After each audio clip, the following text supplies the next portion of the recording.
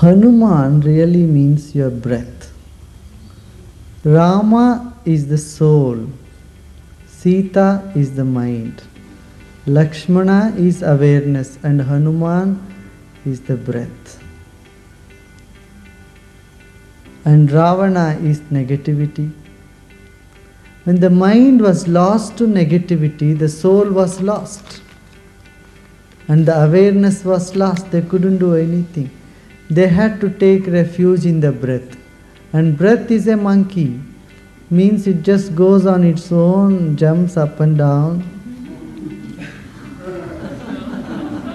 It doesn't stay in one place for a moment.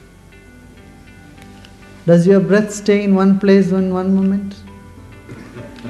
So on the shoulder of Hanuman sat Rama and Lakshmana, the soul and awareness, and they won over Ravana, the negativity, greed and all the negative aspects were conquered.